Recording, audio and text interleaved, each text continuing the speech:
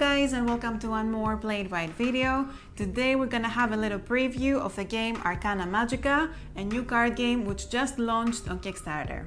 Arcana Magica is a competitive card and dice game where powerful magicians summon and activate ancient avatars to use their powers in battle. This is a game for 2 to 4 players. It takes about an hour of gameplay and it only needs these 2 decks, poker size and tarot size, with their gorgeous illustrations and 5 symmetric dice. In Arcana Magica, you're gonna be summoning units for your army in order to activate them and attack your opponents using the dice.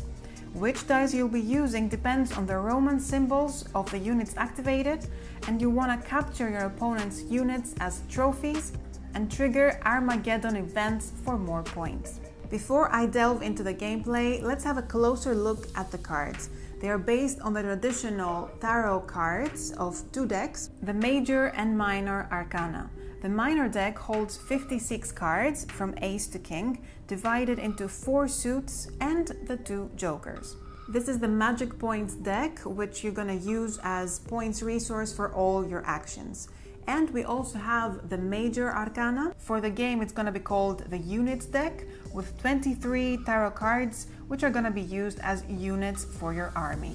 To start playing the game, you first create the Shadow Gallery, which is something like a marketplace, with 4 cards from the top of the Units deck. Each player starts with 4 cards for the Magic Points deck in hand, and they can never exceed that number. And you also have the Fool's deck with the 2 jokers from the Magic Points deck. The game is played over several rounds. In each round, each player takes a turn in clockwise order, starting with the first player. In their turn, players can do any of the available 4 actions, but they have to follow a strict order, which is move, activate, summon, and/or discard. In the start of the game, you won't have any units in your army, so you should start summoning. Players may spend magic points from their hands to summon a card from the Shadow Gallery, at least equal to its value in Latin numbers. You can only summon 1 unit per turn, and you can use the black cards for their full value. The red card's value is half down, and you can combine both colors as well. So, for example, to summon this card with value 8, I can use this black 3, and the remaining value of 5 I need, it can be given from the 6 and 4 together, as they count as half their value. When you summon a unit, it goes to the last position in the army. The leftmost unit, the first position, is your leader. To change the position of your leader, you can use the move action at the start of a turn, which moves it to the very back of the row, leaving the second one as the new leader.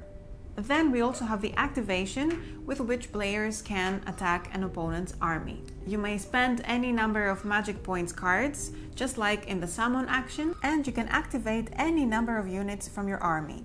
In the first 4 rounds of the game though, you have a die as a counter to help you keep the peace.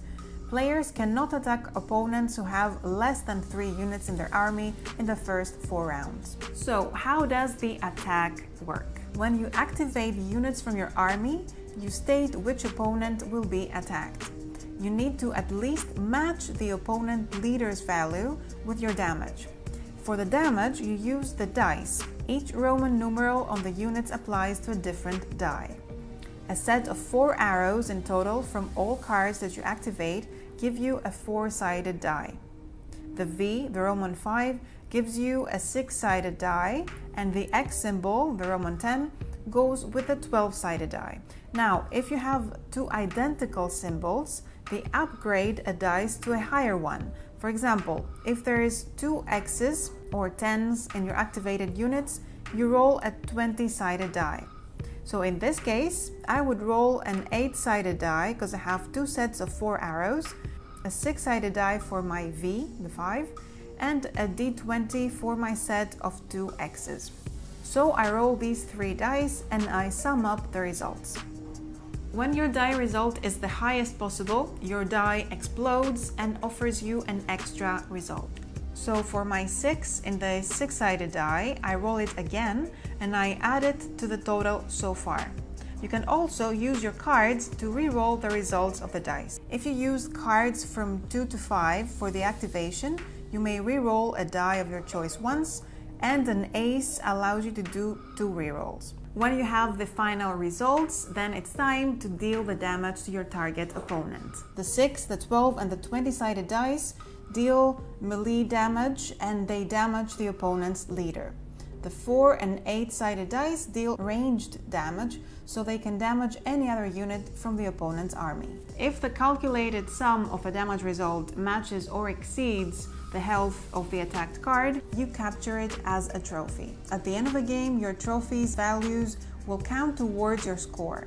Your trophies may also be summoned as units instead of summoning a card from the Shadow Gallery. This is the resurrection, and their price is double the value they have.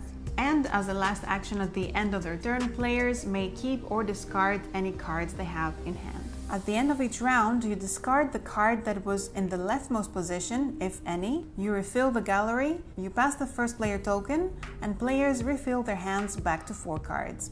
If you want to change your entire hand before you start your turn, you may do so, but you have a 50% chance of succeeding. You discard your entire hand and you draw a card from the Fool's deck randomly. If you get the red joker, you may draw new cards, whereas if it's the black joker, you lose your turn. When a player is attacked and sustaining damage, but also has the Fool in their army, then they can use it by sacrificing it to negate all damage done. How to get the Fool card? Well, to summon it when it shows up in the gallery, you need to forfeit your whole turn and discard all your magic point cards. The end of the game is triggered when one of the 4 Armageddon events happens, as shown in the Armageddon tokens. For example, this one is awarded to a player that manages to capture as trophy one of the 4 strongest units. The player gets this Armageddon token and the game end is triggered. That player throws the 8-sided die to see how many rounds are left in the game. At the end of each subsequent round, the die is decreased by 1, and also when another event occurs, you decrease the die once more and you give the corresponding token to the player who did it. At the end of the game, players count the summed value of their trophies. Each Armageddon token they have counts as 10 VP, and they also add half of the value of their current army. The player with the most points wins. So this is Arcana Magica, simple idea but beautifully executed, and it offers fast-paced battles with lots of replayability. There are some optional rules you can add and 4 game modes you can try out that make the game more thematic and deep. So this was Arcana Magica. If you'd like to check out the Kickstarter campaign page of the game, I'll have the link in the description. Thank you very much for watching, and I'll see you in the next video.